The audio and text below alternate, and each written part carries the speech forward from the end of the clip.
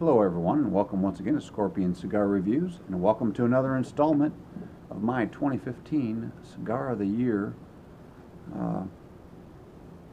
candidacy, whatever you want to call it.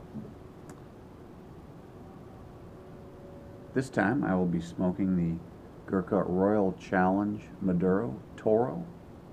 This is a 6x50 cigar. It has a broadleaf Maduro wrapper, Honduran Habano binder, and Nicaraguan and Dominican fillers. Retails for about $8.75. Has a very dark Maduro wrapper. Firm pack, maybe a little bit too firm. Has some pretty hard spots in it.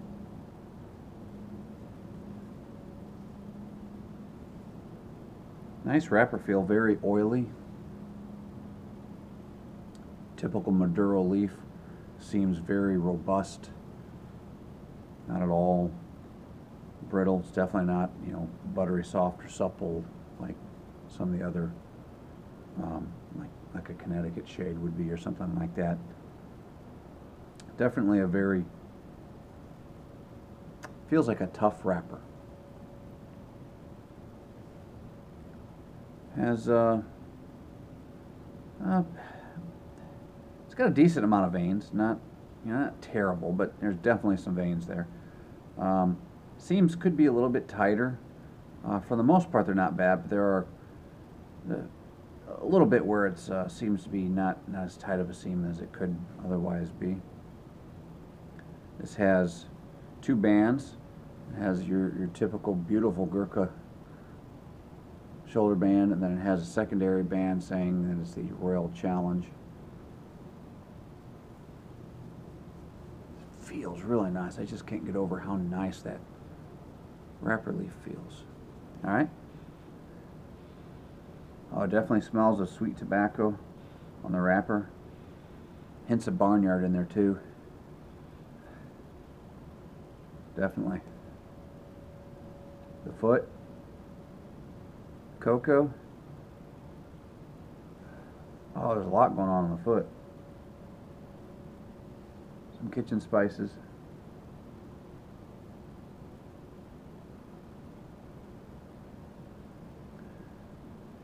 Well, I tell you, that initial scent I got just overwhelmed my sense of smell so much that it just kind of washed everything else out. And now it's just drowned everything out. Tell instantly that there was a lot going on, but it just killed my senses. It was so powerful, just such a rich, deep, thick scent that I almost instantly lost touch with the other scents that were there.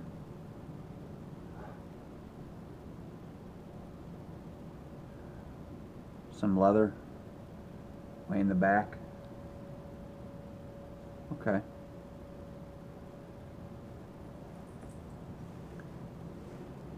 Has a fairly decent weight to the cigar, and maybe slightly on the lightweight side, but not too terribly bad.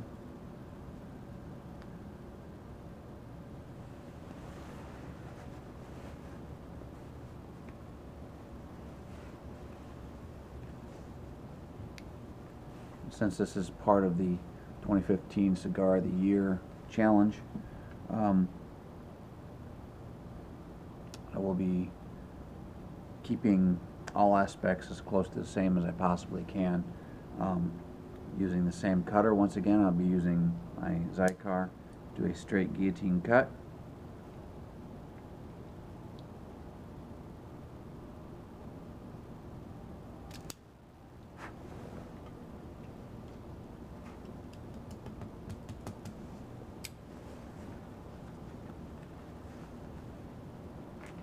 Pretty light draw.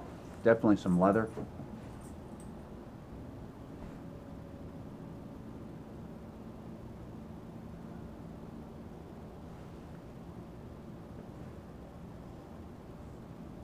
Hints, very subtle hints of some barnyard in there.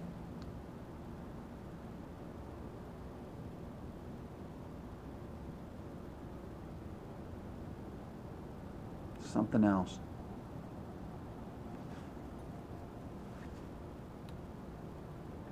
All right.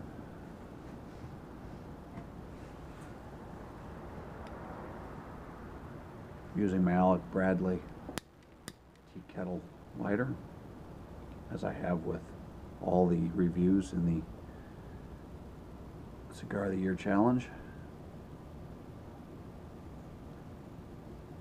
A little windier than I thought. I didn't think there was really any wind at all, but when it blows your flame around, then you know there's wind.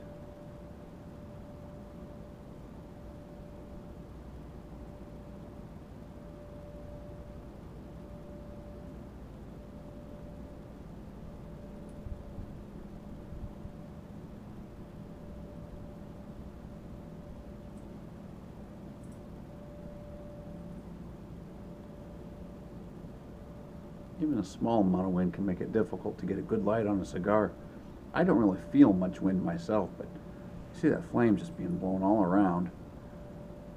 Kind of whipped back and forth, so I'm not getting a good steady flow of heat directed exactly where I want it. Okay.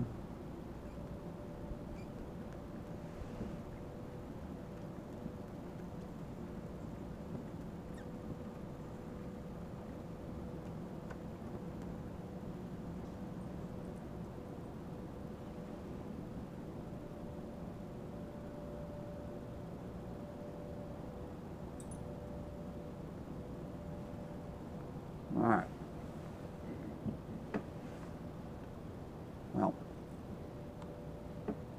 I've had this trouble with several of these Gurkhas, where I really didn't cut off an excessive amount of the cap. In fact, this draw is a little bit snug for me, yet it's unraveling. So I'm just going to have to take care with that, but of course that will influence the overall score as far as construction issues. Well, this isn't a big deal. See what happens. If it just starts blowing apart, then yeah, then it does become a big deal, but just see what happens.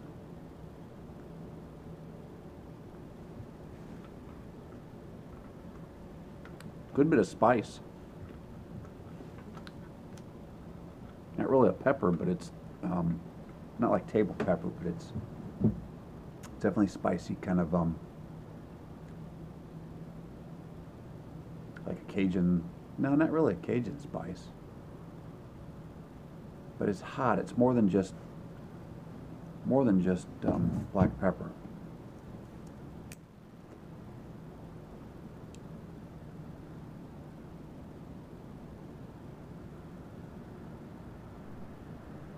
Good punch of pepper to the retrohale. Smoke's a little bit dry.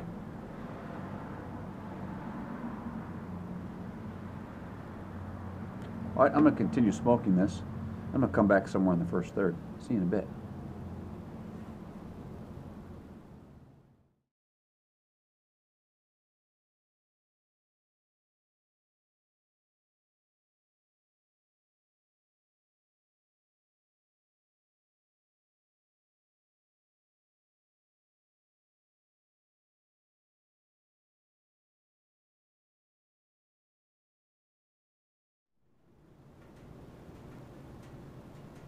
Here we are about 20 minutes in.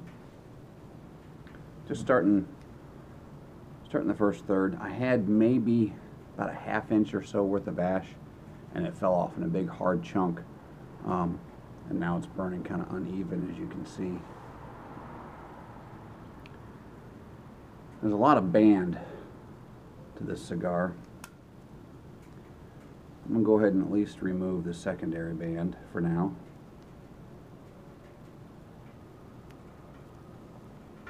Came off nicely.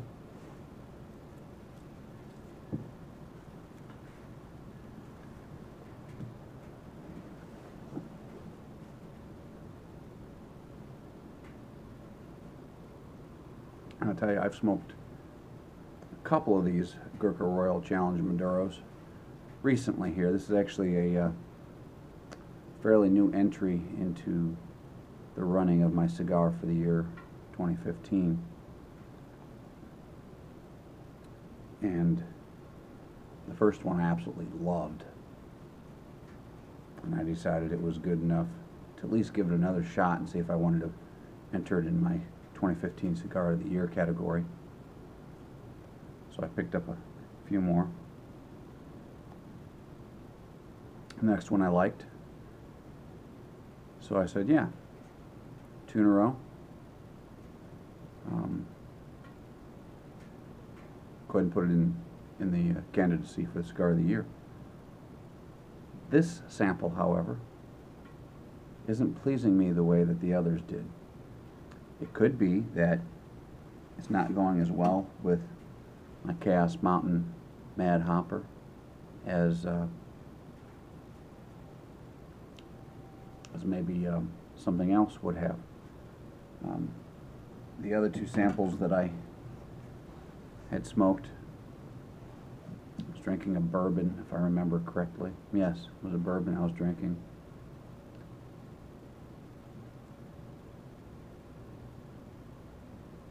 And the bourbon went really well with the cigar, so I may go ahead and change up just so that this cigar can be all that it really can be. Anyway,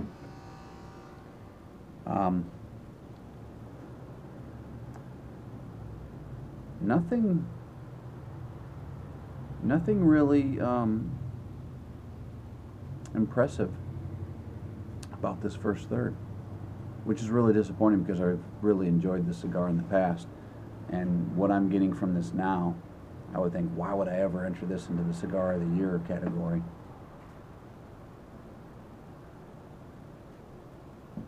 But it just might not be going with this hoppy beer.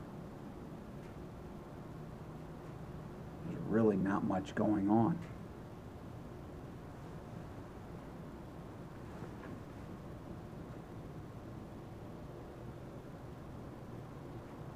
There's a little something. It's almost floral in character on the finish. I have to think about that.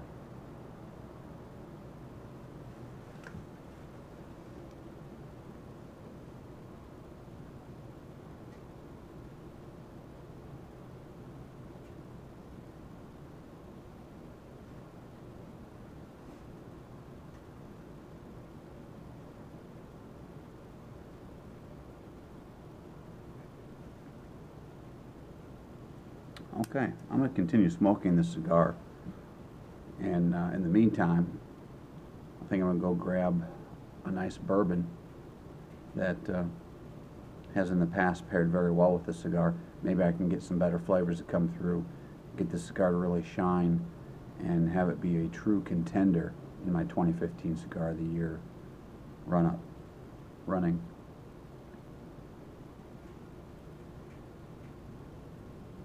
All right, see you in a bit.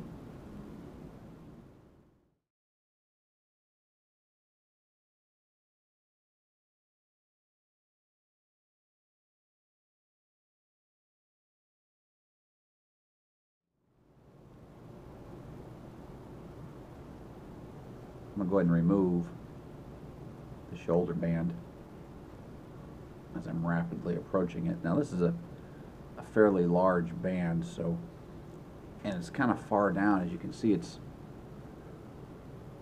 you know, an inch and a half from the head of the cigar. Wrapper came off pretty nicely.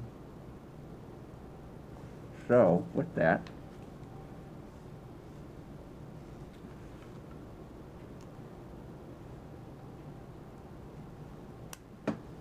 five out of 5 points for the label. It's a very attractive label.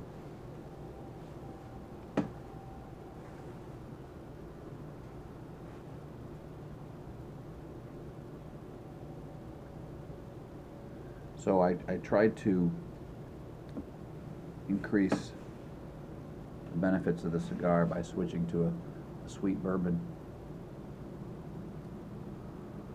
And then I've counteracted that by sampling this candy mix that she was making. So I'm right back to square one.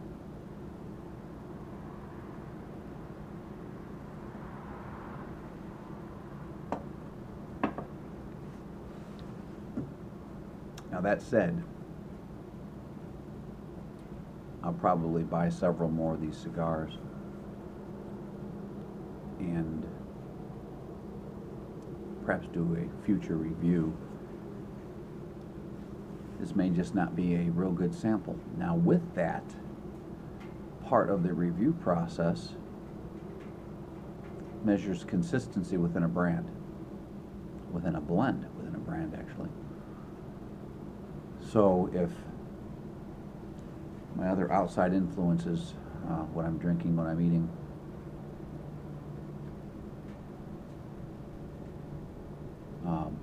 don't go well with the cigar, or if the cigar itself simply isn't consistent, then yeah, that will affect the score. So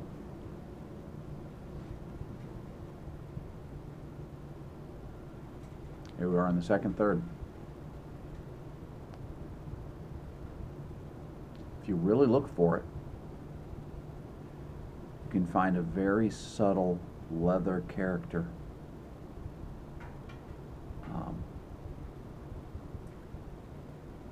It's way in the back, and not in the back of the palate, but it's kind of hidden.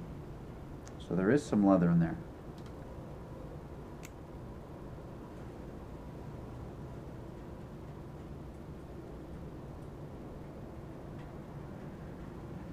Smoke is dry.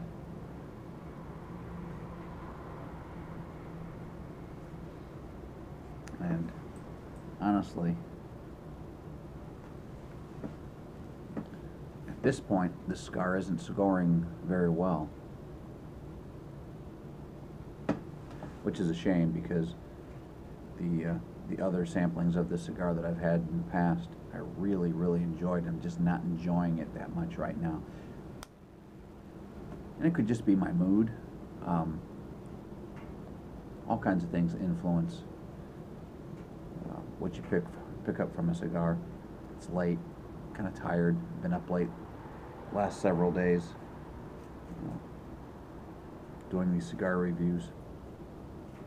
And I had even considered not doing one for review tonight, just because of the fact that being tired, my experience would be negatively impacted.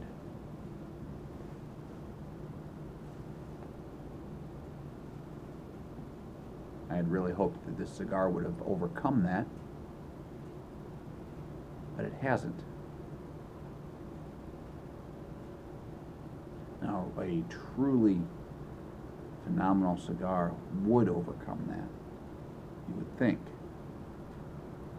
But as I've said in many of my reviews, there's just so many outside influences that can affect the overall experience.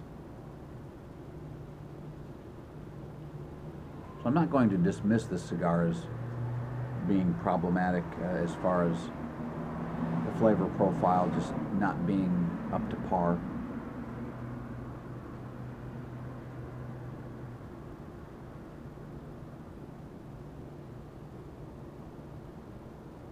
I'm going to have to do another review. I'll continue doing this review, but I'll have to do another sampling of this for the Cigar of the Year candidacy.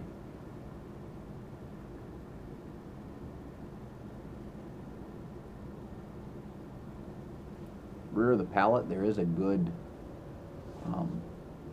although short-lived, there's a short blast, kind of potent pepper note.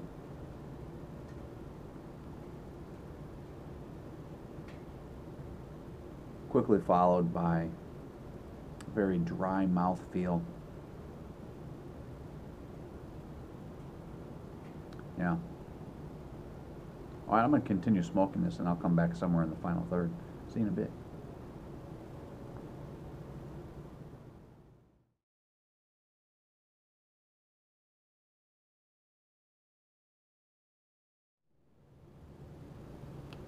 Here we are about an hour in. We're in the final third.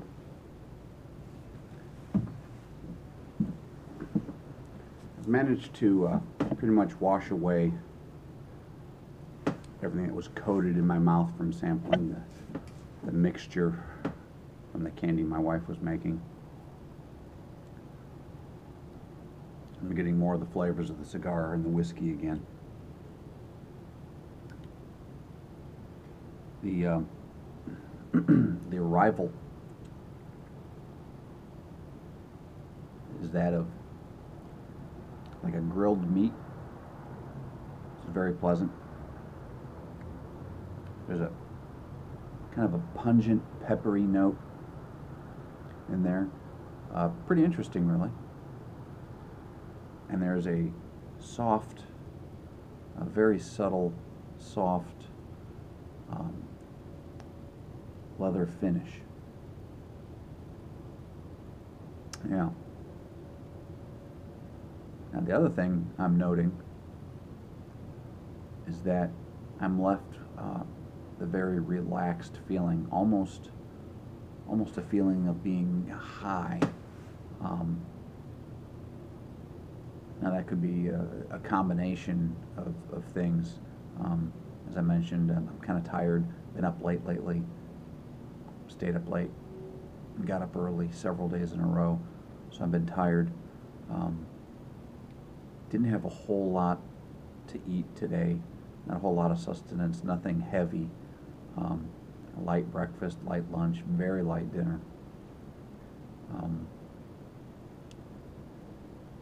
then the alcohol and the nicotine in the cigar can leave you feeling as though you're slightly drugged. So it could be that. Chances are that's what this is. I have had some cigars that were very strong, very high nicotine content, and although they were produced very well to where you didn't get that nicotine heavy or burn or whatever, I'm not getting that. I'm just getting the feel of what the nicotine does to relax the body, distorts your perception of reality to some degree. So that could very well be what this is as well. It could be the nicotine, but I've had other samplings of this cigar that didn't do that. So I think it's the combination of everything throughout the day, where I've been left kind of drained. So that would negatively impact my smoking experience as far as getting a true feel for what the cigar has to offer. It's a decent cigar. I'm happy with the cigar itself.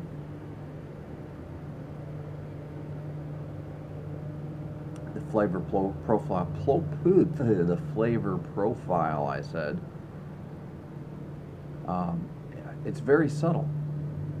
Even when it seemed to have a bit of a burst of flavor, it was very short-lived. So yeah, it's something that you have to really think about and see what the characteristics of the cigar really are. So I'm going to continue smoking this. I'm going to come back in the nub with my final thoughts and impressions and my score. All right, see you in a bit. So here I am about an hour and 20 minutes in. I'm in the nub.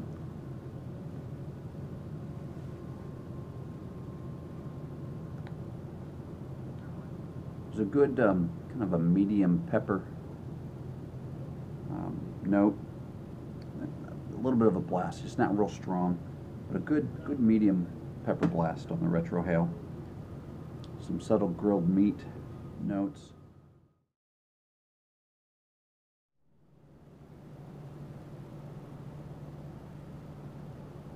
overall, a very good cigar.